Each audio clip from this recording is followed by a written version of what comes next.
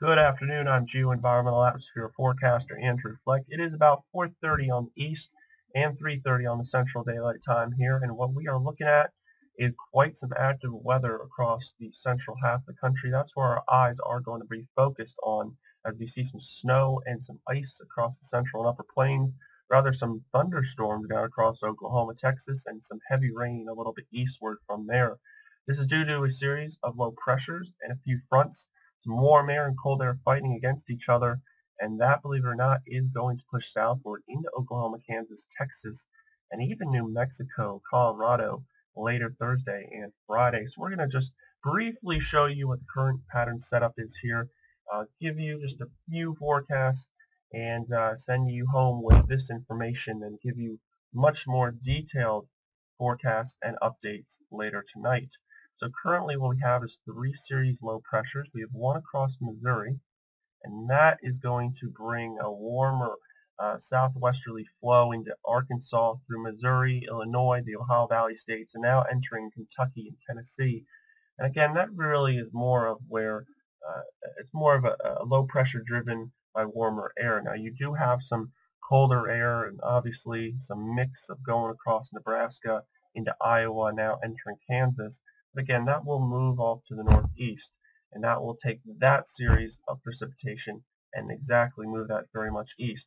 But we do then draw our eyes toward Oklahoma. That's where we have our second low pressure, and this is what currently, as of this time, is causing thunderstorms south of Norman and just north of Dallas, and that's going to continue, bring some heavy rain and even some thunderstorms. A few of those storms, I believe, could be severe, but we're not talking about a general outbreak or anything of that sort.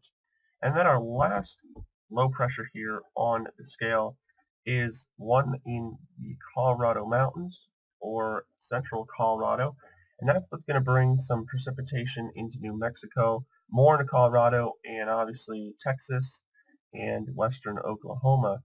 And that, of course, is going to dig, as I said, southward, and that's going to bring some snow to some of those higher trained areas, and even some of those valleys could see some ice. And we're going to show you a bit of a forecast widget we have here in this model lab that's going to display some of those forecasts, especially for areas out there and even further east, which we just explained. But overall, the pattern is very active for your Thursday, and it will continue into Thursday night and Friday. So we're going to use this very cool forecast widget. We're just going to click on a few cities here just by random.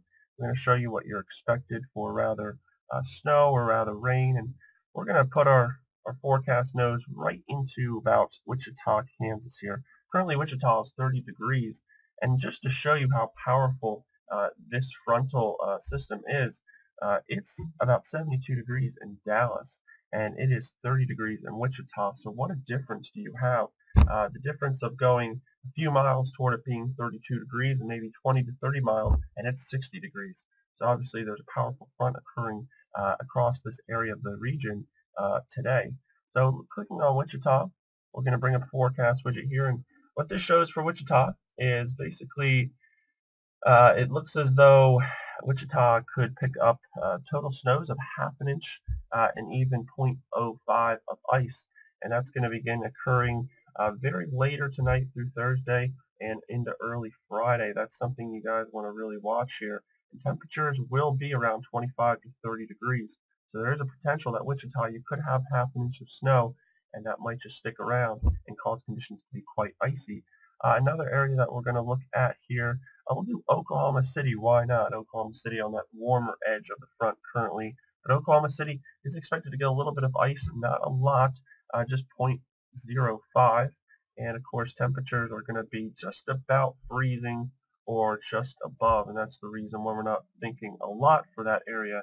But definitely things could get quite icy, especially later Thursday and early Thursday morning. That seems to be the time frame that we're looking at here with what all forecasts are agreeing on. Let's go to a few other cities here. We have Fountain Valley of Colorado. Fountain Valley of Colorado looking to see a little more snow, 2.3 inches beginning already at this time, and last into the middle half of Friday. Temperatures are going to be between 10 and 20 degrees, and then increasing throughout the weekend, which will be a good sign, pushing those temperatures above the freezing mark. Up in the areas that are already snowing, we'll do Norfolk, Nebraska. Norfolk, Nebraska is seeing a little bit of snow here. Currently it will continue and it will last into the late evening of Thursday. 1 inch is projected for these areas. Temperature is expected to be for the next few days under the degree freezing mark, which again is going to promote some snow and wintry conditions. A few other areas that we're going to show you. We'll do central Iowa here. And as of currently, central Iowa is expected about half an inch of snow to an inch of snow.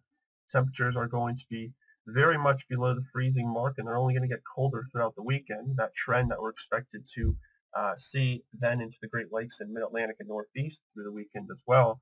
You guys are expected maybe a half an inch to an inch of snow.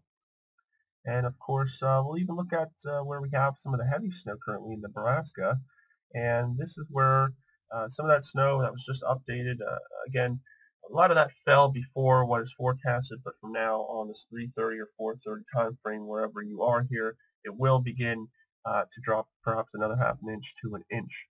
And a lot of this snow is occurring, and again, a lot of this is going to begin moving off to the northeast. So will this heavy rain, but there will be this low pressure out here over Colorado that does take over. And it does begin to spawn some more snow. It does cool things down across Colorado, New Mexico, the Texas Panhandle, Oklahoma, Kansas later this evening. So you're definitely going to have to watch out for some icy conditions. That is a very, very good indication of what we're seeing here in this overall very quick forecast video. We will have plenty of these out more throughout later Thursday and into Friday. We'll come out with a few maps forecasting of where we really think some of that accumulation could occur. I don't think we're talking about anything significant, but we're talking about maybe of a nuisance, half an inch of snow, 1 to 3 inches perhaps, even a little more, but we find more of that accumulation to be over the higher elevations, excuse me. So that is really what we have. Again, stay tuned to Geoenvironmental Atmosphere at geoea.org. We do have the latest updates. We are using videos to make our forecast be projected out there much quicker for you to listen, for you to watch, and for us to speak. So thank you and enjoy the rest of your Thursday.